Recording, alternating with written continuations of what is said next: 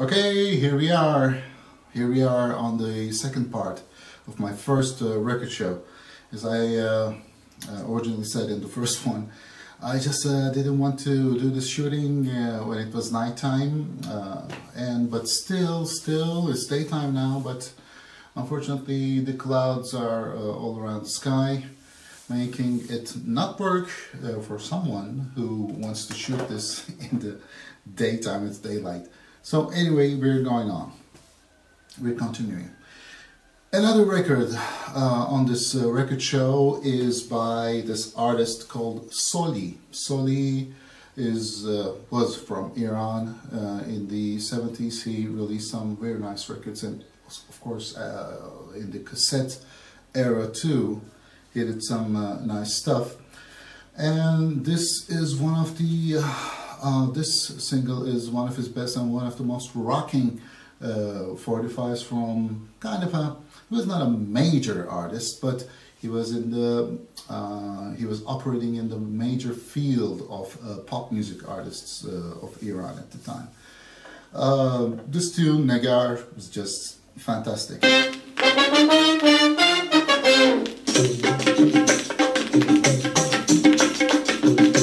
This tabla beat that the Iranians have is just fantastic.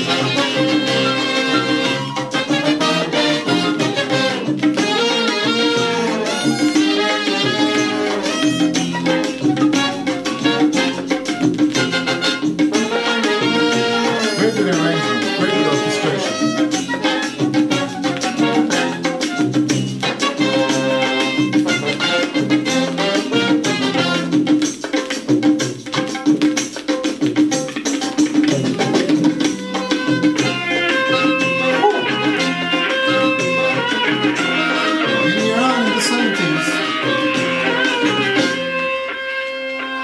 Not so much in the 60s, but in the 70s. They had this kind of, not every artist, but from time to time they had this thing where they would put a vocal version of the same song on side A and put like this, an instrumental version on side B.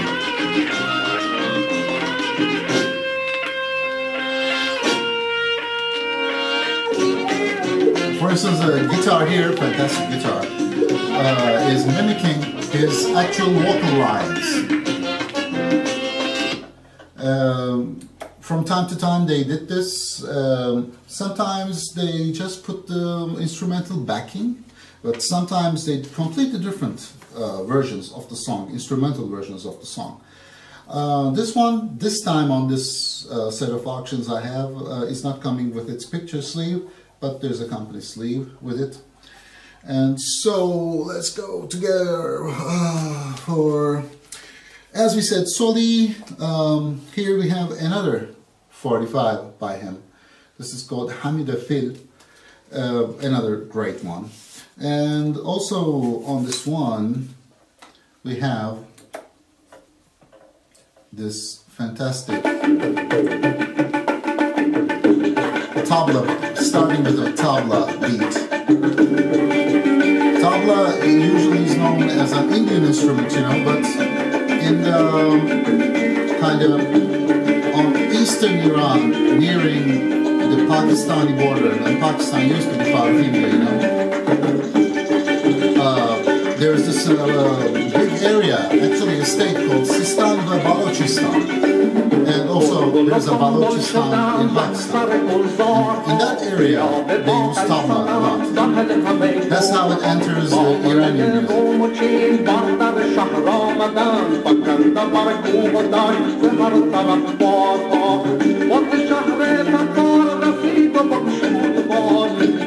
Very, he's and in those years, especially in the early to mid 70s, this vocal style between male singers in Iran was quite popular.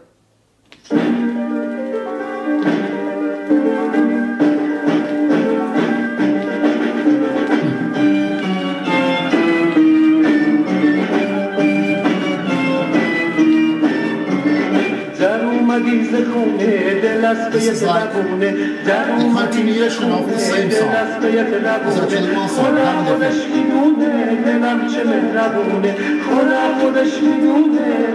چه مهربونه گفتی پیشت میمونم برات دلا میخونم گفتی پیشت میمونم برات دلا میخونم چه شد که بی وفایی مکن ز من جدایی چه شد که بی وفایی مکن ز من جدایی ای گل نازم نقبردازم نباید سازم با تو میسازم من ای گل نازم نقبردازم نباید سازم با تو میسازم من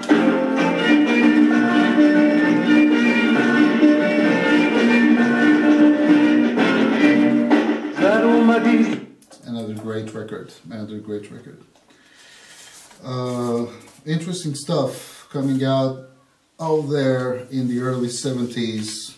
This search for kind of expressing themselves in a modernizing way. Lots of need to be said about that, but if we start talking about it, we will drown out the music playing. So here we have an incredibly, really, truly mega rare picture sleeve EP. The record itself, if you spend time in Iran, you can find without the cover, but especially the covers from 1960s, they didn't treat them too well in Iran at the time, unfortunately. Many times they're completely torn or just they just don't exist. Maybe students or teenagers at the time, I don't know, did they paste it on their walls or on their school notebooks or something, but you just cannot find these sleeves. They just don't come up, and when they do, and now they're really, really overpriced in Tehran. So we have a very nice EP over here. The Golden Ring, the band is named, and I'm not saying some kind of an English translation of a Persian word. It says over here in Persian, Group Golden Ring. So let's give an ear to this tune. Lots of shadows and ventures influences, of course.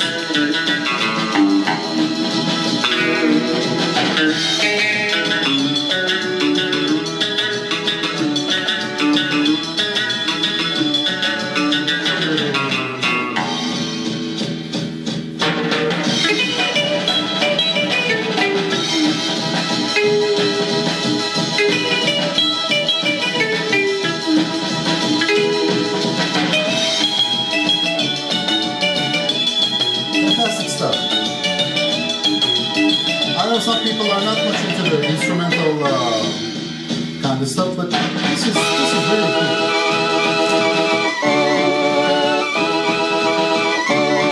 Nice parting setup.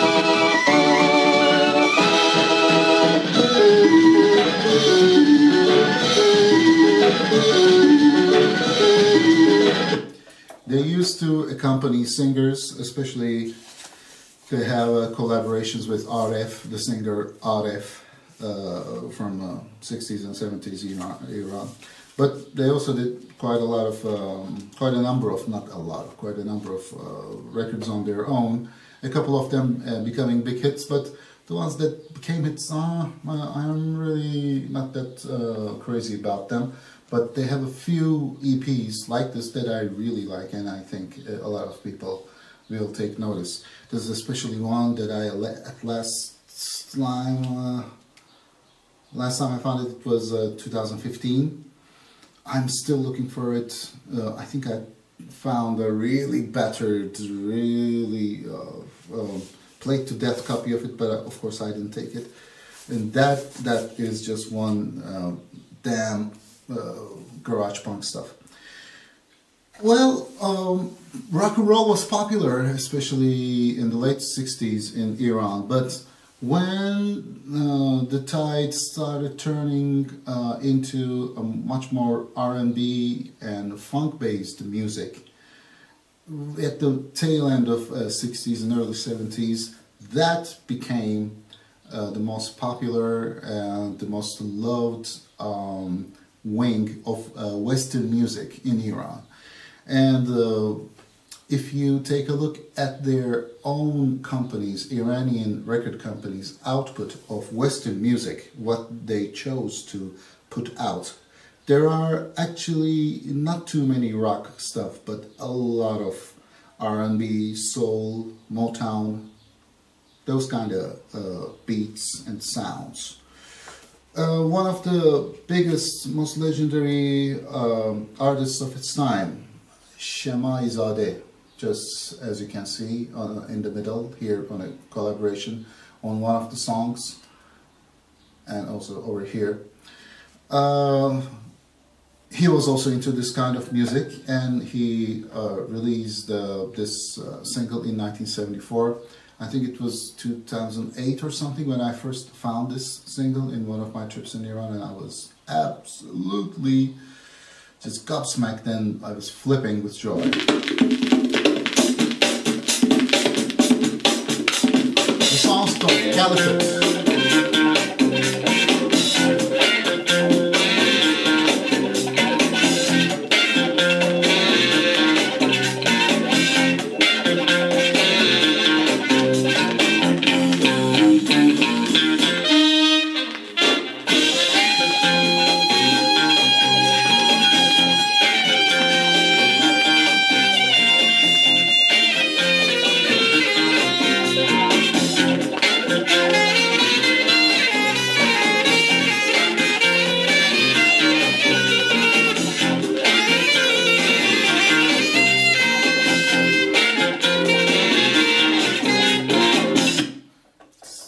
Fantastic stuff. I wish I could. I had the time to play the whole things, but I have some numerous records to go through. That's why I am cutting them a bit short. And as I said, you can actually hear these again on the sound files that I put up with the eBay listings. Actually, unfortunately, eBay is not allowing external links anymore, in their wisdom. but you can just actually copy and paste the external link list, just text part of the link, and copy it and paste it on to another browser, and voila, you'll be able to hear these much clearer than over here. And as we're speaking of funk and R&B, the country's most famous and absolutely unmistakably biggest diva of pop music in Iran, Gugush, also released some stuff. I think I played. Did I play the first EP? I think I did. And now this actually is the rarer of the two English EPs she has released in Iran. This is very, very hard to find, and especially with the sleeve, it's very difficult. And I think it's really gorgeous for some reason. She really is speaking out from her heart. It's really, really has soul. One of the best Western style 45s or EPs from Iran ever. Let me put it right from the beginning.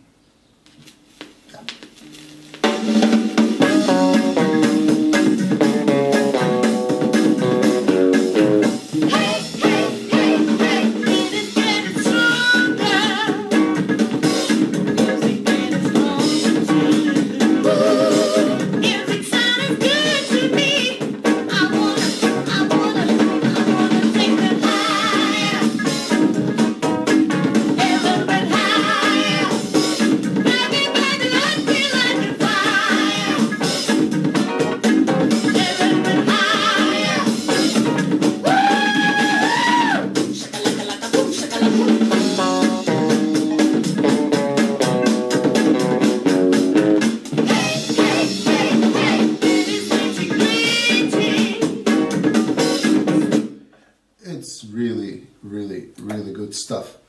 I wish they had written kind of like the details who played on these songs on their original sleeves, but unfortunately they didn't. So there's one other tune I was just thinking of playing that or not. Want Ads, and she does a great rendition of it, but I'm just skipping it for now. You can find it on my eBay sales and the sound file coming with it. When we say Gugush, of course, her actual forte was in Persian music, and she was like the undoubted biggest star of Persian pop. And she released a lot of singles, a huge part of them becoming a success. But those ones which were quite successful usually are not that exciting for an ear that wants to listen to it in a world kind of a world citizen ears. So, but there are a few which are great. Just there's this single with the starring song Manuto. It's absolutely fantastic single for my taste. One side is this. I'll just have you listen to it. Persian pop song with it, not too funky, but with a Latin twist to it. And this is Manuto. This song was also covered by a Turkish artist in the 70s.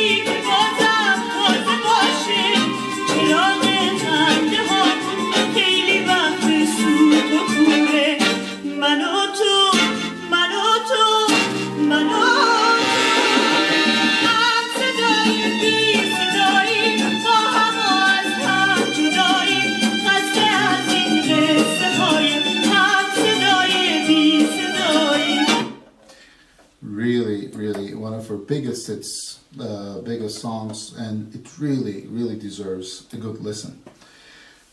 The song on the B-side, it absolutely is one of the most beautiful Iranian tunes you'll find from 60s and 70s. It's just gorgeous song called Manu Gonjeshkaya Khune.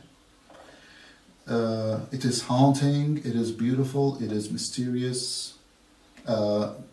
Not too much rock and roll to it if you're a really rock fan, but it's just, it gives me goosebumps every time I hear it.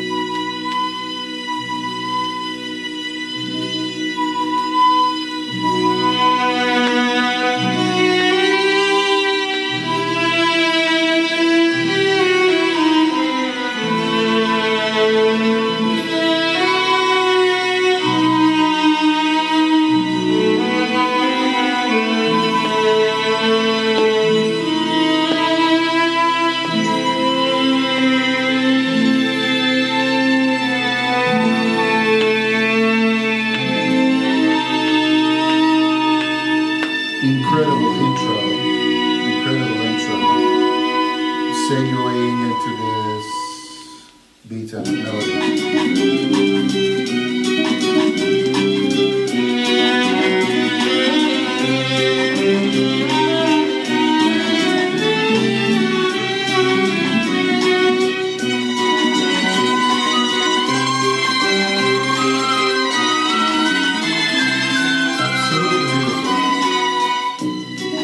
چراغ هر بهانه از تو روشن است تو روشن ای که حرفای قشنگت منو آشتی داده با من من گنجشگاه خونه دیدن verse, chorus, verse kind of thing. به هوای دیدن تو هر میگیریم از طولونه باز میای که مثل هر روز برامون دونه بپاشی من گنجشگاه میگیریم. I'm cutting it here, but it's even further developing. You know, it's really crazy in a way. It's just a song and a single. It sounds like an album track. Unfortunately, these popular artists in Iran never did a proper album, especially in the 60s and early 70s. There are LPs. I'm sure you must have seen them if you're interested in these artists, but they're all just different samplers of 45s. I mean, not even the new ones. The original LPs released by companies like Ahaya Rose or Royal. They're just the compilations of already released singles. And she really deserved to make a proper album, like a real album that had a kind of a cohesiveness to it from start to finish. Anyway, fantastic Gugu single with its picture sleeve and in almost immaculate condition in our sales. So now it's time for Ahdiye. Ahdiye used to be the absolute queen of Iranian cinema soundtrack scene. She sang in many, probably hundreds of songs on Iranian film music. She also did like solo 45 solo singles and recordings on her own privately, not affiliated to any movie. But she was known, rightly so, as the queen of Iranian soundtracks. And for a long time I didn't pay much attention to her records, but lately, after all these years, I'm finding some of them to be very fun and interesting. And I'm hearing a lot of kind of sampling possibilities could be done over here by DJs, but I don't know. This is one of them. Again, film music.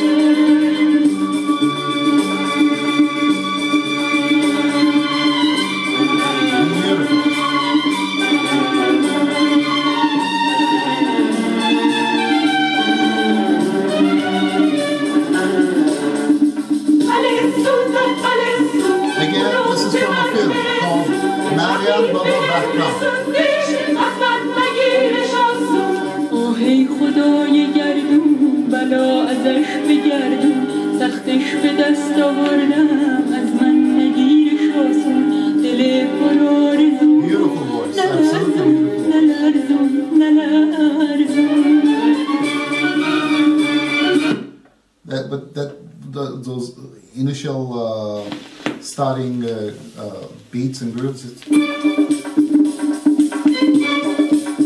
Come on, there must be some guy over there out there who must be able to, who has the chops and talents to make something great out of this to use as a sample.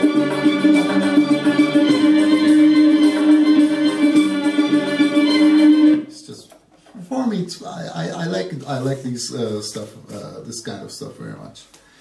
So now we are facing another female artist from those years, early 70s, and absolutely one of the undoubted queens of Persian pop and funk Ramesh. Ramesh did a lot of great records, a lot of great stuff. And this is one of her best crossover singles. What do you mean? What do you mean by crossover? Like Western music meets Persian.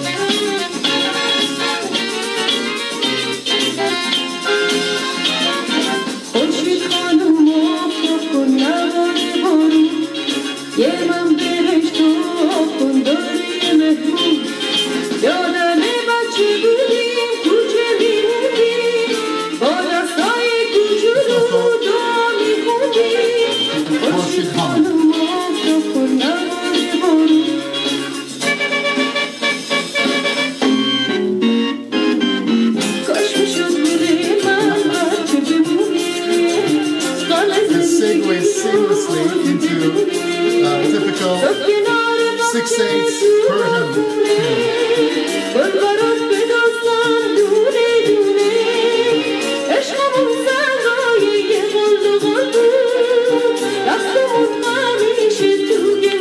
Of course, the song has a story too.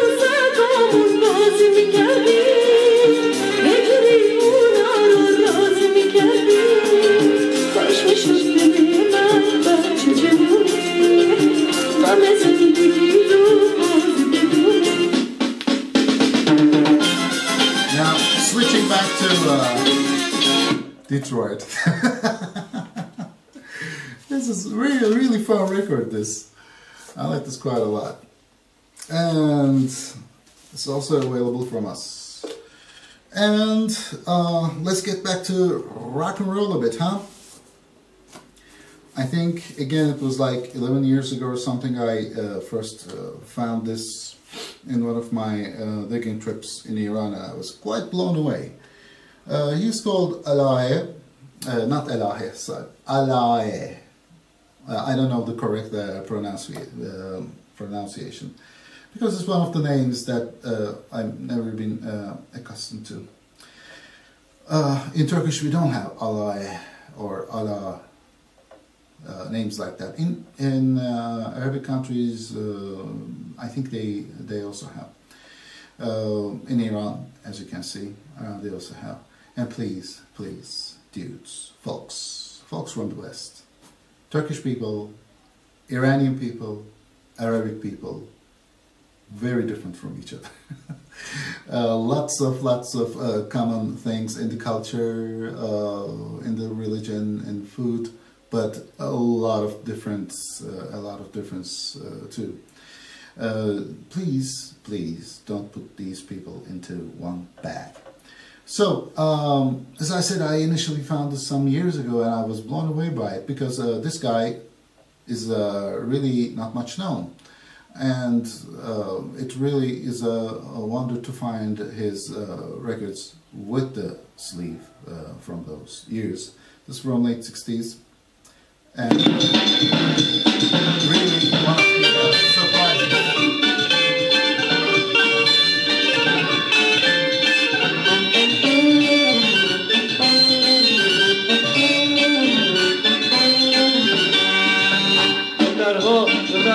همه بادر براشون بگردن با شادی تو کوچه ما بیامون غروبات باغات توی این شهر تهرون ما میشه چو غنچه گلهای لباشون با خنده هاشون درها به درها دلاشون Of course, we're living in the age of internet and news are traveling fast. Years ago, nobody cared about, especially records like this. One-off singers, not too much-known singers doing releasing records like this. But since these stuff appear on compilations and whatever, I sell them. Okay, guys, that's it for this time. We have a lot of records to go through, and just a little small mishap happened with the recording. Excuse me, I couldn't have you listen to the Alaya record as longer as possible, as I hope so. But it's no problem. You'll be able to listen to it on the listings and the link that I give in the listings anyway. That's all for this time, and I hope next time it'll be much better with better sound and better quality. But for a first time, I think this is okay. Thank you so much for watching.